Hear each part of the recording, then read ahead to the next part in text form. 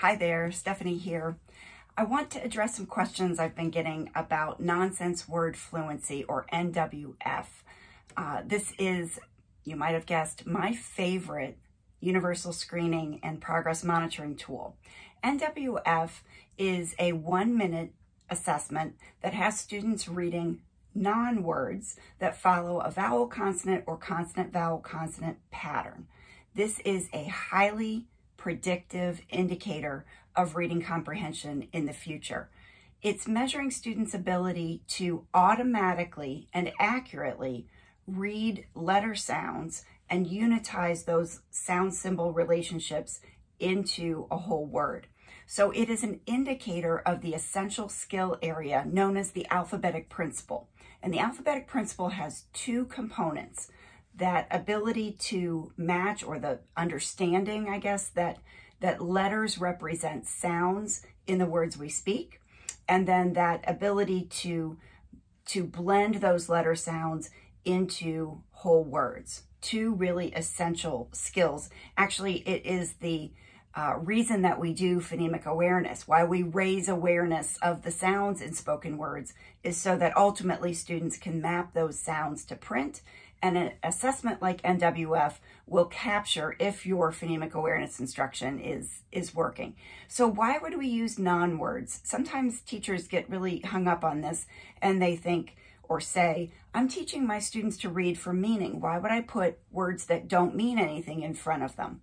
And this is where we get at that really essential ability and skill of matching sound to symbol in words that you've never seen before. Being able to unitize letter sounds in words that you've never seen before. If we used real words, then students might have seen them before.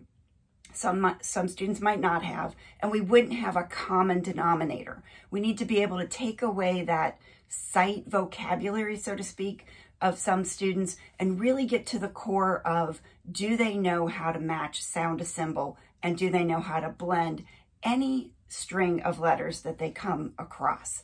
And sometimes it's helpful to think about the fact that the vowel consonant and consonant vowel consonant patterns that you see on an assessment like NWF are syllables sometimes that appear in larger words. And we want students to be able to have that good solid word attack skill even when they become intermediate or older level readers.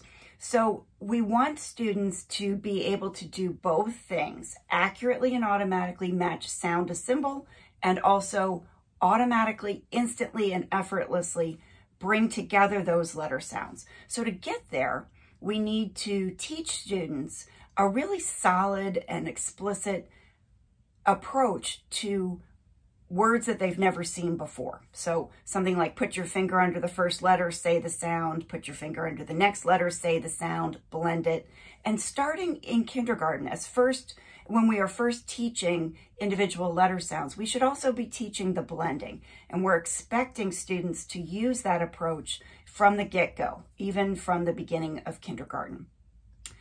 So we want to have instruction that promotes that kind of decoding and that word level blending. It's not okay to just only know the letter sounds. That's a scaffold, it's a means to the end, but it's not where we ultimately want students to be. We want them to be able to read whole words. So that's what we're looking for.